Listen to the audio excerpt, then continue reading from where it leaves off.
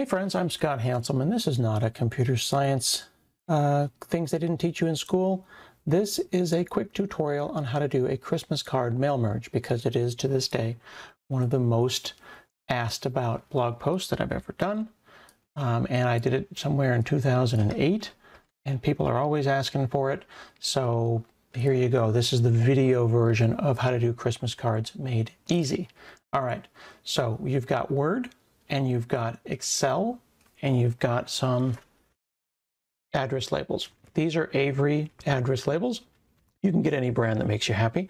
The most important thing is that they have some unique number down here. So these are Avery 8660s. You need to get whatever makes you happy. But remember that number, Avery 8660. That number tells us the orientation of those labels, how many there are across, and Word knows about those. So that's thing number one to remember. Okay, thing number two to remember is that at the top of Word here, we see it says File, Home, Insert, Layout, Mailings. Right here it says Mailings, and that's the ribbon menu that we're going to use. So instead of being here, when I start out, I say New Document, and I say Mailings. And then what we're going to do is we're going to say Start Mail Merge. Before we do that, though, let's switch over to Excel. You need to have an Excel sheet that has name, address, city, state, zip at the top right there, just like I have. I've blurred out my friends because you don't want to mail those people. And I'm going to save that Excel file somewhere. In this case, I'll put it on my desktop or in a folder. I'm going to go into Word and I'm going to say Start Mail Merge. And then it's going to say, is this letters, envelopes, labels? I'm going to say labels. All right. Now that's going to pop up, and here's where the Avery part came in. You pick your vendor for your labels. Now, in my case, I'm using Avery US Letter. You might be using A4 or whatever. And then we said what? We said Avery 8660. Avery's got all the labels. Clearly, they need to sponsor this show, but they don't, because I don't know anyone at Avery. 8660. Scroll, scroll, scroll, scroll, scroll. Pick the one that you have. It's okay. There we go. Cool. You can see here that it knows automatically the size of those labels. So I'm going to hit OK. And there'll be a thing here where it says nothing will happen. You'll say Start Mail Merge, and then you'll click that and be like, what happened?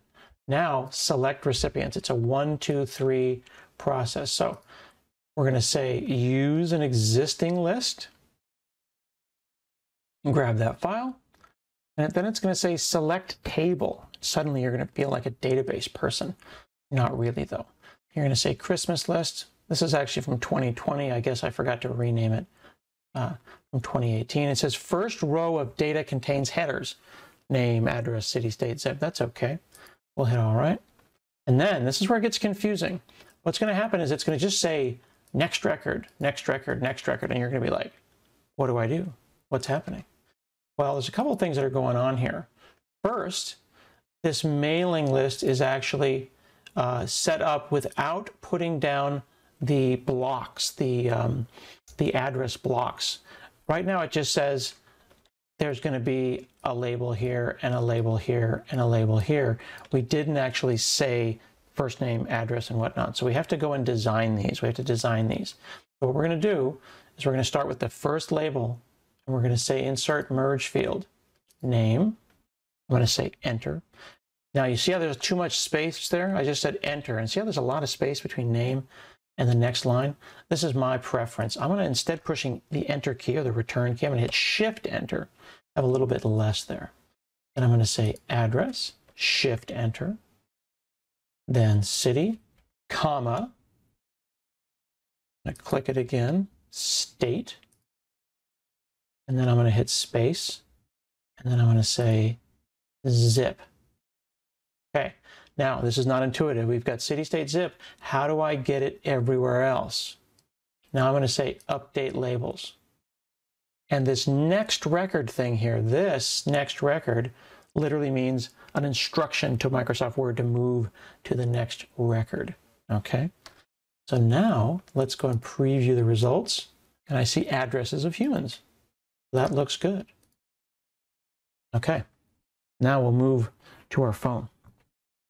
So what we're going to do now, so now I'm on my phone, I'm going to take my labels over to my printer. This might be the part in the video where you say, wait, I need a printer? Yes, you need a printer. Otherwise, what are you doing? And now my son is watching because he's doing homework and I'm doing a video, so don't say anything. I'm going to come over here to my printer. I'm going to put my labels in the printer. By default, my printer uses white paper. I'm going to pull that out. And then I'm going to look right here and I'm going to note that it has some lines indicating that the side that I'm printing on goes up. Okay? So then we're going to take our labels, take them out of our label thing here with one hand because we're a YouTuber that does not own a selfie stick. And then I'm going to take my labels. I'm going to note the up. They're this way. I want to make sure that I'm printing on them correctly. And I'll put them into my tray facing up. I'm going to make sure that everything's nice and square. And I'm indicating that I'm printing on the right side. You can try this with just one set to make sure you get it right, because you don't want to burn through hundreds of labels for your Christmas list if you aren't, in fact, ready for it. Okay? So now we head back over here and we have a seat.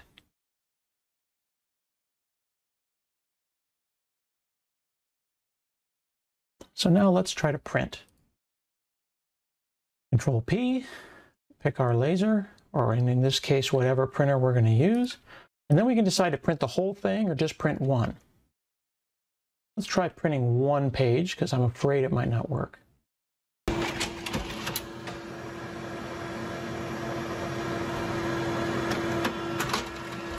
Something's happening.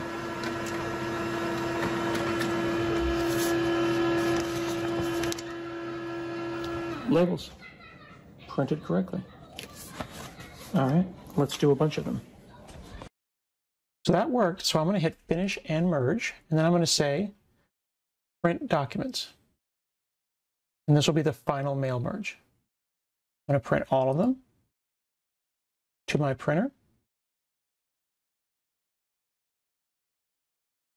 And we'll run over there again. So it looks like my labels printed. I got lots of them now. It's a very satisfying feeling, I must say, to print out your labels and have it work on the first try. That's the basic idea of how to do that. I want to remind you, of course, when you print from this screen, you're printing out these commands as a test. When you click finish and merge, that's when you actually do the merging and you pull out your printed documents. So I said finish and merge. I probably could have or should have said from 1 to 1. And when I printed that out, I would have gotten the first series of labels. What I ended up with, of course, was a bunch of things that said next record, next record, next record. But when I did the actual merge, I ended up with stuff. And now I'm going to put them on hundreds of Christmas cards, which is very exciting. Thank you very much.